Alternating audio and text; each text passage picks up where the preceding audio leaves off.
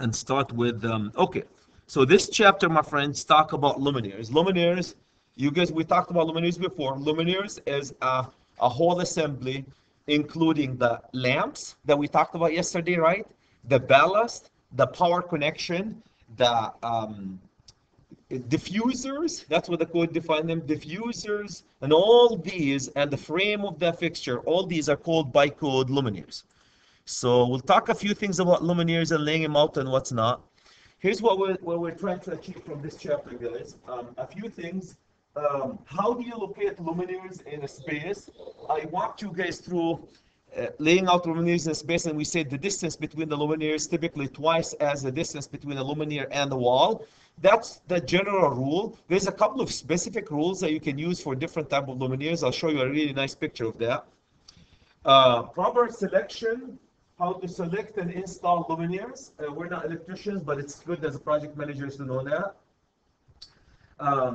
Attributes and characteristics of different types of luminaires. You guys with us in this project, you used at least what? Probably maybe 15, 16 types of luminaires, from 2x4s into cans, into direct and indirect lights that we use in this project. And the project that they have in this book also have a list of luminaires that they're using. So what's in it for you, Karen? Extra examples where you can use different type. If you encountered a location like an insurance office, and you are supposed to bring decide what type of light to put there, well, here's an example in this book that you guys can use. Did you guys hear me? That's what the whole idea of doing that. In closed closets, guys, because of the hazard of fire, they have specific rules how to install what type of luminaires. I'm sure you, Karen and Adam, you guys went through that one. Matt, probably not. How to install, what type of luminaires are allowed to be installed in a closet dedicated for clothes. And then what per square foot? What per square foot, that's the energy. You guys are, in a few seconds when we're done with this presentation, we will be doing a ComCheck energy code, and we will take the lumens, we'll take how many watts per square foot that you installed in this room, or does it meet the ASHRAE 90.1 2010 or 2012 or not. So that's your energy code. Okay, here's how the NEC code, this is directly from NEC code defining the luminaire. Complete lighting unit consists of a lighting source. So you have the lighting source, the lamp, such as a lamp and what's not, together with the parts designed to position. So you need the physical things, the lighting source, connect to the power. So you need a power supply. Also, it can connect ballast. Some of them are ballasted. And diffusers. To distribute the light, you need louvers and diffusers. Any comments, guys, what a luminaire is? A lighting source, a reflector, a lighting source, right? And then some of them have ballasted, so you can pump the voltage high, maintain the arc. A way of connecting it, and of course a frame where you can mount this fixture, and then a few things to direct the light to the location that you want it to go, and diffuse the light, distribute the light to also the location that you want. So that's my luminaire. Any comments, guys? Any questions about what luminaire is? We defined it a couple of times now. Energy issues. The NEC code book, guys, is not concerned too much about the energy. Lately, in 2014, we have been in 2014. Energy issues and energy efficiency, guys, we will be doing it through ComCheck. You have to pay a lot of attention to, in the state of Minnesota, energy code. I believe we use ASHRAE 90.1 2010, Adam, and that's what we're going to be using now. I'm trying even to do ASHRAE 2012, ASHRAE 90.1 2012. Apply and see if we can meet the energy code. The whole idea, guys, the whole idea of the energy code when it comes to fixture is having efficiency, energy efficiency, and conservation laws in order to, you have to have an energy efficiency. Now, there's an organization, you guys have seen this acronym before, IES file. They call them IES file. IES of International Illumination Society of North America. Those are certain standards, Adam, for certain areas. So they will tell you in a room like this, you need a 90-foot candle or a 70-foot candle or what's not. So they put the standards for best practices, they call them. Or good lighting practices.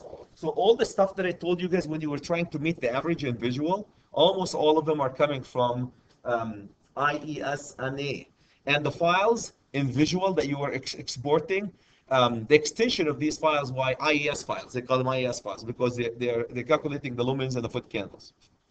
Okay, so be aware of that. There are two components to lighting, guys. The lighting science itself using IES files and doing the calculation. Then the energy component, which is you have to have efficient fixtures that can give you a lot of lumens for a smaller amount of watts. Okay, so this is just talking about, guys, energy saving by control. In the state of Minnesota, you have to meet the energy code in two ways. You have to have efficient fixtures, guys. Actually, three ways. The fixtures have to be efficient, the distribution have to be efficient, and the control have to be efficient. Did you guys hear me? Three ways. You have your fixture have to be efficient fixtures. You can't use an incandescent or electromagnetic ballast and meet the energy code. You cannot. You shall not install them. Efficient fixtures. You have to have an efficient ballast, efficient fixture. Number two, when you distribute them, it has to be efficient. So the watt per square foot have to meet the energy code. And number three, the control. You can't get away with a commercial building with switches like this, Adam, anymore. You have to have a low voltage control system, occupancy sensor in office buildings. You can't. If you put them, you wouldn't even meet the energy code. So control have to be automatic control means you have the fixture have to be efficient and the distribution have to be efficient. So be very, very, very aware of that one, guys. You're going to see it in a few seconds now when we go over it. For lamps to be permanently installed luminaires, combination of, like I said, combination of efficacy, which is efficient lamps, as well as occupancy sensor control, and dimmers. Dimmers is another way, deharvesting, guys. These are the ways of meeting the energy code. If you're using compact fluorescent, or typically fluorescent lamp T5 or T8, compact fluorescent, high efficiency, halogen, you typically meet the energy code. So most of the engineering firms, guys, and for commercial building, they're going LEDs, either LEDs or T5 or T8 2x4 fixtures like these to meet the energy code. Almost all location. If you need a spotlight, they also use compact fluorescent. That's efficient fixtures. Okay, so this is in order to meet the energy code. Again, this is directly related. Well designed. Your system have to be well designed. High efficiency fixture luminaires and lamps have to be the lamps and the luminaires. The ballast have to be high efficiency. Various level of control. One of them is going to be occupancy sensors, timers, dimmers, deharvesting. All these guys together from an efficient fixture and ballast into multiple control, automatic control, into great distribution, well designed. That will get you to meet the energy code. Adam, you're going to see it in less than a second here when we go to ComCheck. The article in the NEC code book that concerned about lighting fixture, guys, Article 110. The main concern of the NEC with the fixtures, guys, is not the lighting distribution as much as the safety coming out of the lighting fixture. So it talks about boxes that rated to be mounted, the fixture mounted to it based on the weight, and a couple of other things where locations that you need to install and what's not. Support. You need the luminaires and the lighting outlets, guys. If you have a lighting outlet, it have to be supported from the structural members. Surface mounted luminaires outlets and support must be roughed in. So you have to have if it's surface mounted.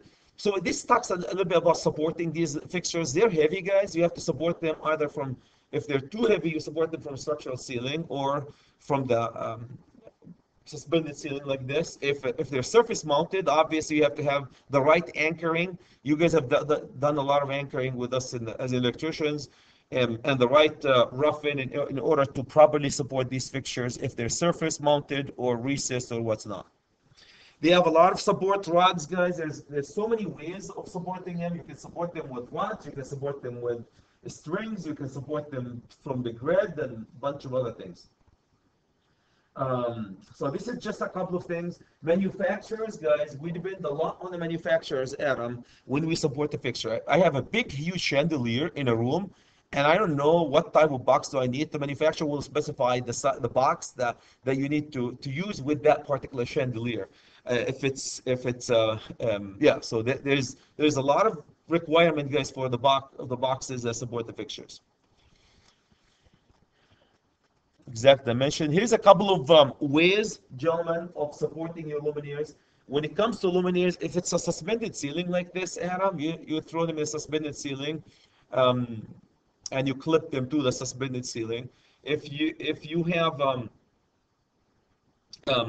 if you have if they're suspended from the if they're suspended from a ceiling, then you have to have the proper hardware. So this is just talk about the hardware and planning for these luminaires. Recessed luminaires, typically if it's recessed like this one, Adam and Matt, my friend, they have a square box above it and a fixture whip that feed each one of these fixtures. Um, and they have support by adjustable rails and what's not. So there's pay attention to the support of all this good stuff. Okay, labeling. Information 430 should result in a safe information. So you have to have labeling, guys. Labeling typically industry directories and catalogs and what's not. You have to pay a lot of attention to the labels that comes with the fixture. Typically, the fixture will be labeled at least, guys, with the manufacturer name, the watts, and the voltage. So that's based on the watts and the voltage and the manufacturer name. You can size these fixtures, install them based on a recommendation from the manufacturer and what's not. If you have a fixture that rated the IC fixtures, typically recessed, this means go ahead and dump all the insulation that God created at the top of it. No problem. It can be completely immersed in the insulation. There's something called maximum watt. So if they tell you the maximum watt for this fixture is 75 watt, you shall not go and install 100 watt. You shall not, any fixture, guys. If they tell you the maximum watt that you can put, especially incandescent lamps, you should not exceed. If it says 100 watt, then you can exceed up to 100 watt. If it says 75, you're limited to 75. The rating for the conductors. Most of the conductors, guys, that come to the luminaire itself, when you put the conductors that come to the luminaire, these have to be rated for 90 degrees Celsius or higher. Because it's hot inside the fixture, especially incandescent fixture. If you're using incandescent fixture, which probably in the commercial industry wouldn't be using it, or even compact fluorescent, guys, and LEDs, they can also get hot. So your conductors will be rated for 90 degree. If it says and if it says none, if it's marked with not marked IEC, it says non-IEC. This means you have to maintain a space between the insulation and the fixture. Highly unlikely, guys, that you will have, if it's going to be, installation will be at the top of the fixture. 99.99% of the time we use IC. It's easier to install. So the same thing, maximum clearances, maximum lamp wattage, a temperature rating for the conductors are required.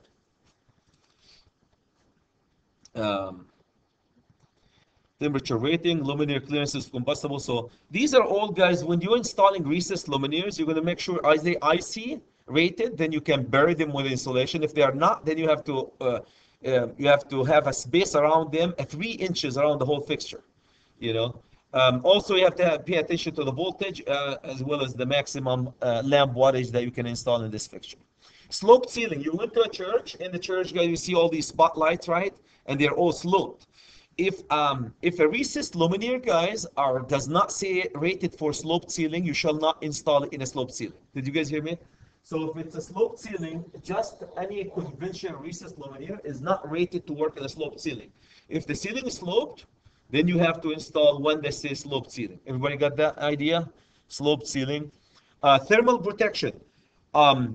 Almost all the cans, guys, that comes, especially incandescent lamps and the cans that are recessed, they have to have something that comes from the factory with thermal protector.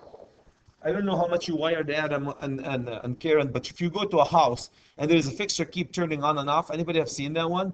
That's getting hot. There's a little device, guys, like a thermal protector, little device. If it gets so hot inside the fixture, instead of burning your house, it opens and turns that fixture off until it cools down and it turns it on again.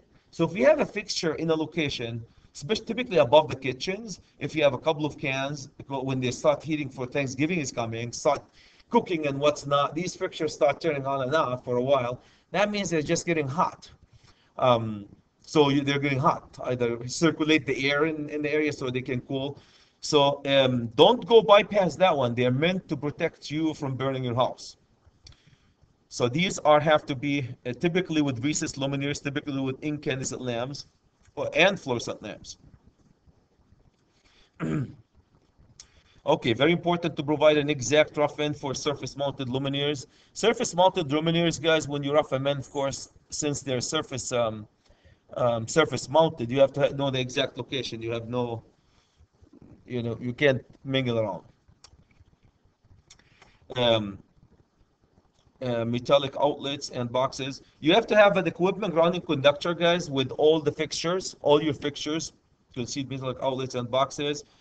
You can use multi-wire branch circuits, but when you use a multi-wire branch circuit, Adam, you are to simultaneously disconnect all your multi-wire branch circuit at the service. That's a requirement by NEC code book.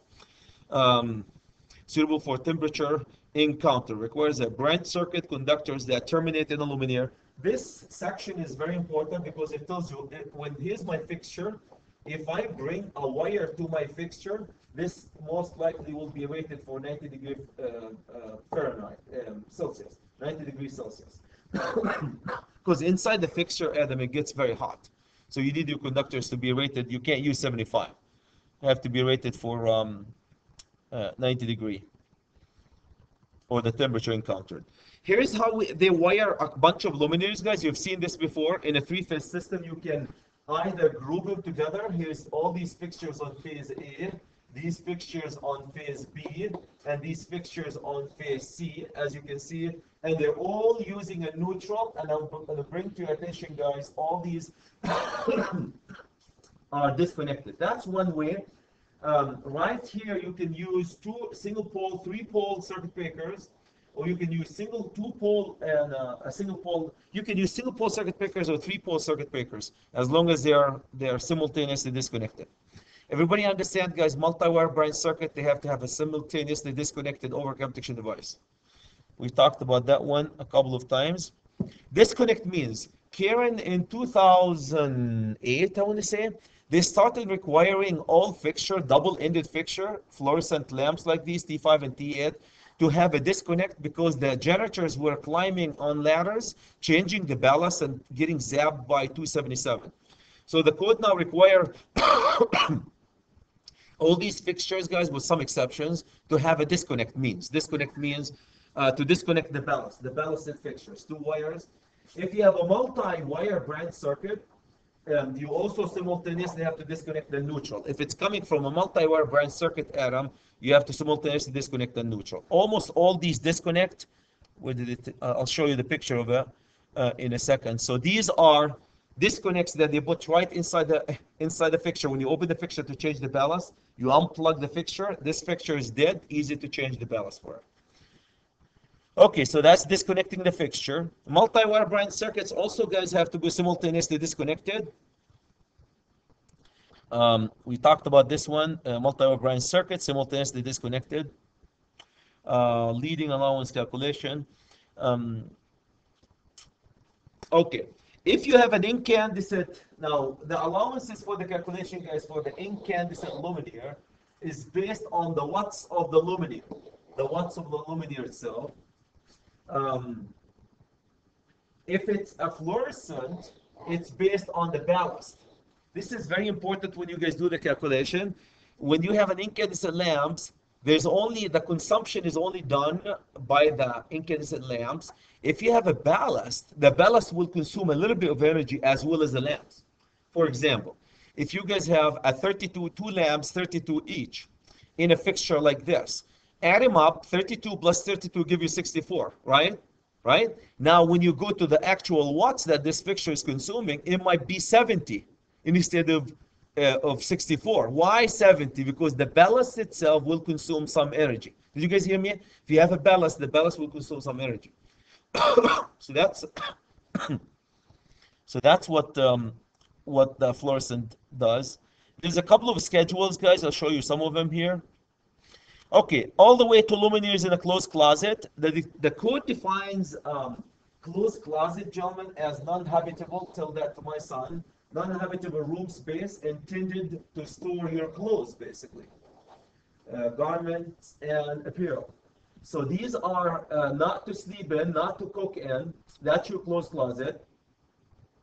Now, if you put clothes and you put a lighting fixture right next to it, what do you get? You get potential fire hazards. So the NEC code book and the Smarter Than Chad decided that there shall be certain fixture can be installed in these closed closet, and others shall not be installed. And if you install them, you have to maintain a distance from the place where you store your clothes. And we'll go over these. Here's a excuse me.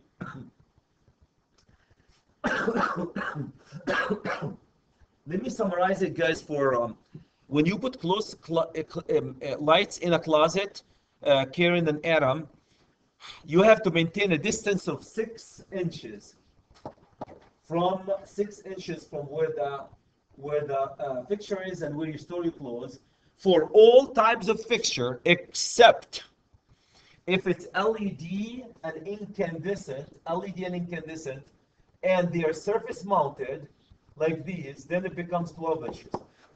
One more time. You have a fixture allowed to be in a closed closet. If it's recessed or surface mounted, not hung. You can't hang a fixture in a closed closet. Shall not hang a fixture in a closed closet. Number one. But if it's recessed or surface mounted, the distance that you have maintained is 6 inches, except if that fixture is LED or incandescent lamps and surface mounted, not recessed, then it becomes 12. That's basically summarizing the whole rules for the for lighting fixture. I'll show you a couple of other pictures too. What's per area calculation, guys? You're going to be doing it with your friend Chad. Energy code. That's what we're going to be doing in a few seconds here. You have to meet, like, for the energy code for office building is 1 watt per square foot. The NEC code book, guys, allow you to use 3.5 volt amp.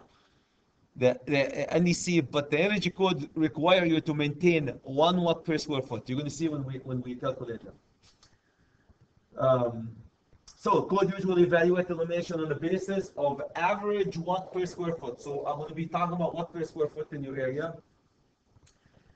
If you have an incandescent lamps, you have no problem because they are rated in watts. So you just multiply them by how many of them you have. If you have a fluorescent, right, and high intensity discharge, they are rated in volt amp, required for circuit design, and watts required for. So you have for circuit design you need the volt amps, but for the energy you need the watts. So we're going to see when we go to the schedule in a second, Adam, to the lighting schedule, and pull all these watts of these fluorescent lights to put them in an energy code, not the volt amps. The volt amps will be slightly. What's the difference, guys? Volt amp of a fixture can be 100, say 100 volt amp. Watt of that fixture typically is 90 watts. What's the difference? Is the power factor. And the energy code, guys, the rules for energy code require all these fixtures to have at least 90% power factor. So 90% power factor. So that's basically it. Let me show you a couple of things on that in these fixtures. This is a couple of things, guys, about placing your fixture. I told you guys, if you have one fixture, Adam, and you only place a fixture in a room, where do you put that fixture in the room? One fixture. In the center of the room.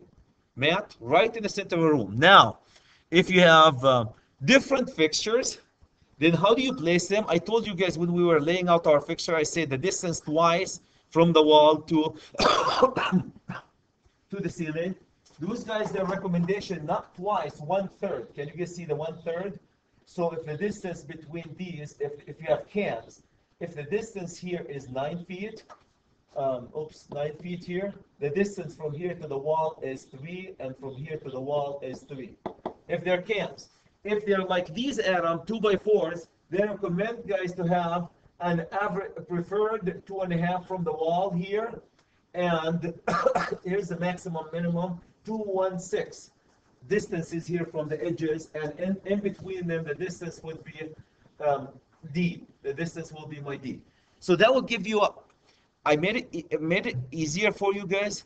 And I said, when we lay out our fixture, regardless of the time, the easier, I know the software will lay out all these for you.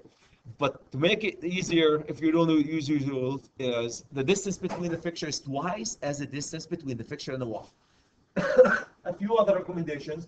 If you have lighting fixture like this, guys, same thing. Can you guys see the 2.5 from the wall? And from here, preferred 1 foot. So you go 1 foot from the edge, 2 feet, and you start laying out your fixture. Same thing, 2 feet, 1 foot, and start laying out your fixture, guys, from center to center and what's not. So these are, can you guys look at these as other means of recommendation?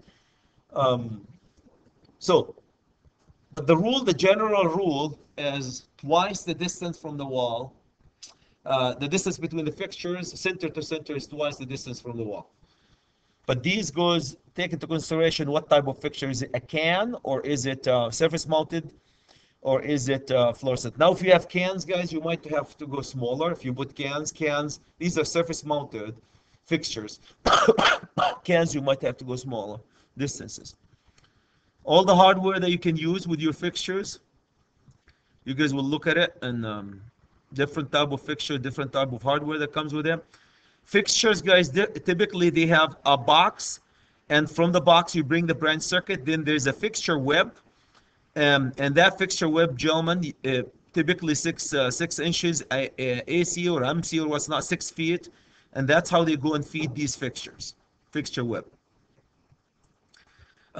If you have a can, IC can, you can dump all the insulation on the top of it. If it's not IC can, Brian, then you have to maintain a 3 inches around that fixture.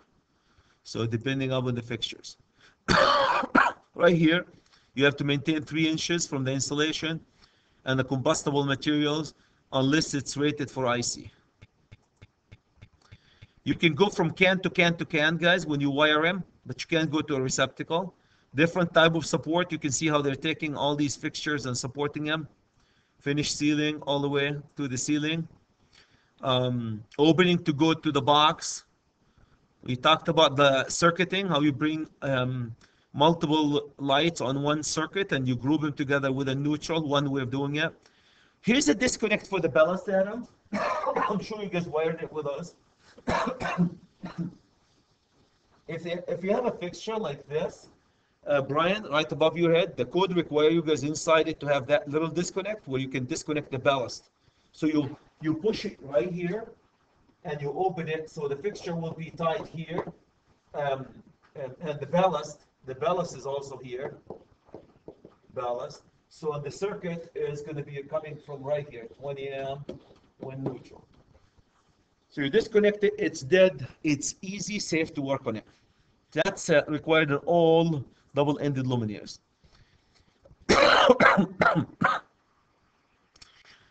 A lot of engineers, guys, have, instead of having multi-wire branch circuit, they use a neutral with every circuit. I don't know if you guys can see that, a neutral with every circuit. They don't use multi-wire branch circuits. It's becoming so preferred, guys, because if you connect them together from survivability point of view, one of them trip, it could take the others. So trying to avoid the multi-wire branch circuit. Okay, closed closet. For closed closet, guys, the area that it's defined by code as the area where you put your clothes is 24 inches here, 12 inches here, and the height is 6 feet. You guys can see the height, 6 feet. That area is my 24 from here to here, and this is my 12 from here to here, 12 inches. This area, sacred cow, you shall put only your clothes on it. That's the shelf, and where you hang your clothes down at the bottom, guys. Now, you have to clear. Do you see how they define the area where your clothes are going to be? 6 feet, 24 inches, 12 inches shelf, or if the shelf goes higher, the ceiling too. It goes all the way to the ceiling, and like that shelf, can you the height that goes all the way to the ceiling of the that closet. Now, If you have a closet like this one, guys, the same thing. They take 24 here, the closet, walk-in closet, that area. A is 12, B is 24. 12, 12 give you 24 here. You can see all this area is a circuit card. What does that mean? If I want to put a fixture, gentlemen, in this area here, so Adam can find his suit here. I have to put my fixture. I put one fixture here, one fixture here. They're surface mounted. They're surface mounted. Okay, so the distance from here to the fixture, that distance cannot be more than less than 6 inches. Same thing from here, 6 inches. For surface mounted fluorescent, if it's surface mounted LEDs or incandescent, this becomes what? If it's surface mounted, this becomes, instead of 6 inches, it becomes 12 inches. If you recess it, if you recess them, you put them like this, recessed, then the distance, no matter what, gentlemen, your distance, no matter what, 6 inches. 6 inches. Now, Karen, you know you can't hang a fixture like this in a closed closet, no matter what. You can't hang a fixture like this. Hang it. Why? Because it's going to be a hazard. That's it. That's the rules, really. 6 and 12. Everything is 6 atom except surface-mounted incandescent or fluorescent, 12. From these areas. Here's all the rules that we just talked about, summarized for you guys here. I know some of you have done that, so very repetitive for you. So I'm going to start with the fixtures you shall not install in the NDC code book. An open fixture like this, incandescent open or partially open like this, guys, it's a hazard. You have to have a globe over it. You can't do that. Pendant luminaires, no. Pendant lamp holders, no. You can't do. All these must not be installed, period. Then surface mounted, you can put, here's a surface mounted luminaires, guys. Incandescent or you can have surface mounted fluorescent too, like this, open fluorescent, no problem. So the distance, here's to summarize the whole distance, gentlemen. Everything, Adam, you can see here, everything is 6 inches, no problem. 6 inches except LED and incandescent at 12 inches. LED and incandescent 12 inches. Any comments, gentlemen? Any questions? So that's your closed closets. Installing. You can see how they measure them, Brian, from the area where you store your clothes. Then they talk about, guys, different type of control and different. Here's the thermal protection.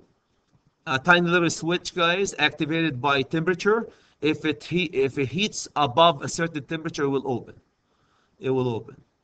Different type of luminaires. These are the luminaires that they're using in the project, in the their commercial project. Can you guys see that? So let's give you an idea of what type of luminaire that they're using. Exit signs, you guys have done that with me. And I don't want to go over these one. I want to go over the first one. Adam, they're using a style A fixture. It's a WSC-232 UNV ERA8 CFIG, whatever. It's a T8 by pin, 32 watt, 28 lumens per lamp, rapid start, 48 inches. The Kelvin is 35,000. That's a description of the lamp. Number of lamps are 2. Ballast type, they're having a note here, typically electronic. Surface mounted, and description is decorative. So can I bring your attention, guys, to this one here? Luminaire, input watts per luminaire, the total input watts. So input watts per luminaire, the total input watts, how many of them? Here's the input watts per luminaire, Adam. That's the number that we're going to be using later on in the energy code.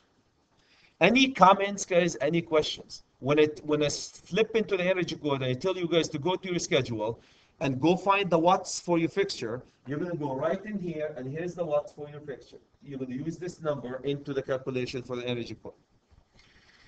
So that's just their schedule, luminaire schedule. There's a few of them, guys, that they're using. I always encourage students, guys, to use them as another example of a schedule lighting fixture that you can use in different applications.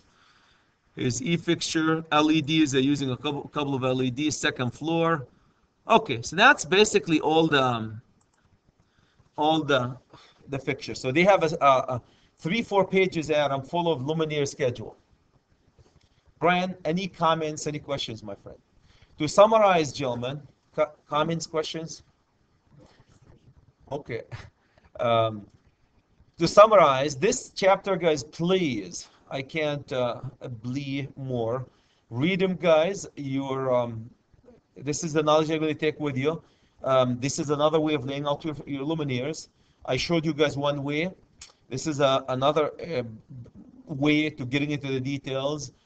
They have schedules that's really nice fixtures for certain applications. Use them. If you are met with insurance office and you need to pick up a type of fixtures for it, and you need to be creative. Here's an example. I have no idea what to do. Of course, you can always call the vendors, and they'll be more than happy to give you the best fixture for the application. But if you want to sound a little bit more intelligent, here's an example. Any comments, guys? Any questions? Comments, questions? So please read these. Please, when you guys are done, do the homework. The homework has 10 points for the homework. If you don't give me your homework, you lose 10 points. So I took the homework last week. If you haven't given me your homework, you still have another chance for reduced value though.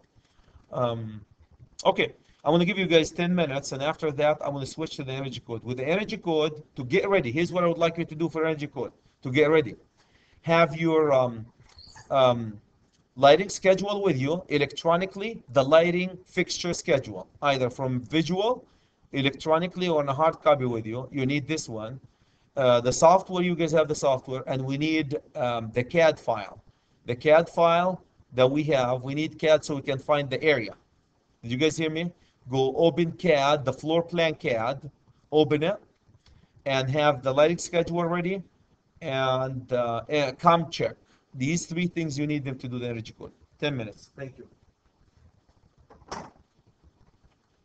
you.